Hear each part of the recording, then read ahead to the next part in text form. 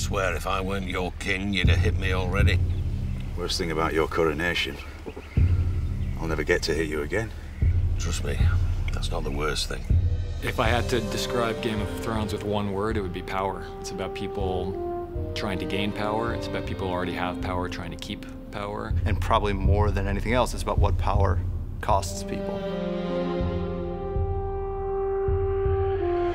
The Seven Kingdoms is a single realm made up of 7 realms that once were independent.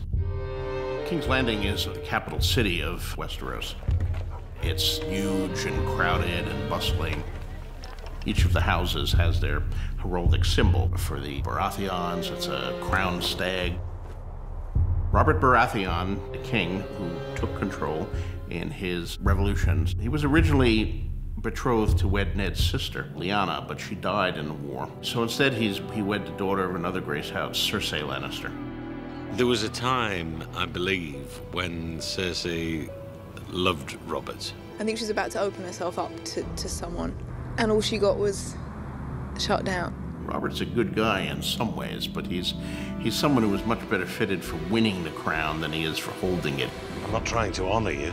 I'm trying to get you to run my kingdom while I eat, drink, and haul my way to an early grave.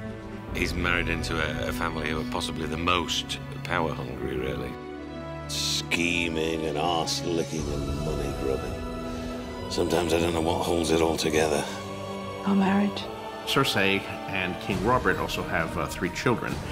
Prince Joffrey, who's the heir apparent, and 2 younger children, Prince Tommen and Princess Myrcella. Joffrey he's a pretty mean guy. As a prince, he's pretty pompous and arrogant. I'm telling Mother! Robert has 2 brothers, Renly and Stannis. Renly is King Robert's youngest brother. There's a middle brother, Stannis, who we sort of meet later on. He's grown up in a world where his brother has conquered his way to being king. He's been brought up in the Southern court, very educated. I've got 7 kingdoms to rule. 1 king, 7 kingdoms. You see how low some of these characters are prepared to stoop in order to fulfill their selfish ambition.